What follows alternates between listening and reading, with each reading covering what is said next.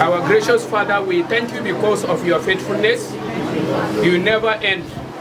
And that's the reason why we are here. We are not here because of anything, but because of your mercy and goodness.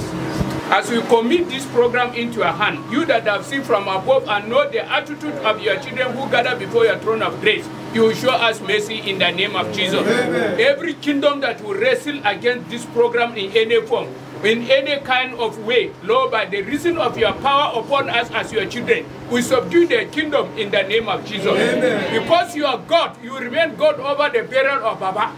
And because you are God, no effect of enemy will stand against this barrier in the name of Jesus. Amen. At the end of this program, you alone will be glorified forever. Amen. This is our prayer because we agree with faith and with thanksgiving. Through our Lord and Savior Jesus Christ, we pray. Amen.